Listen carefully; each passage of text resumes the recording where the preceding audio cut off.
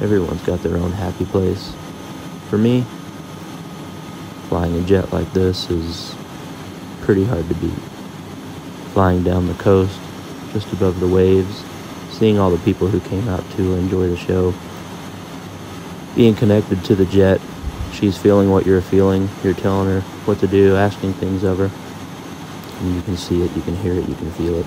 You can see the vapors coming off the intakes. You can hear the difference in the sound she makes as the aerodynamics change.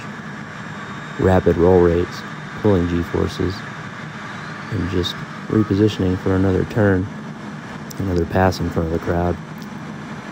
I know it looks fast-paced, 600 miles an hour, a few feet above the waves, but one of the most calm places you can be is in your element. And this is where I feel like I'm in my element. Pretty fun, too.